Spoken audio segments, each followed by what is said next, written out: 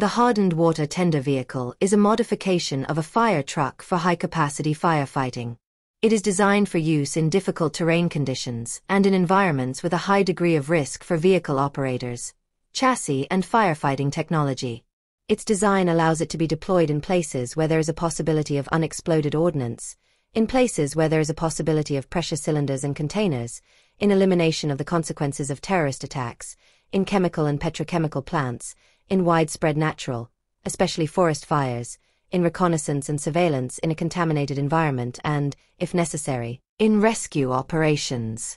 The vehicle design protects vehicle operators, firefighting technology and landing gear parts necessary for driving, in particular the air distribution system, fuel line, oil fillers and wiring system.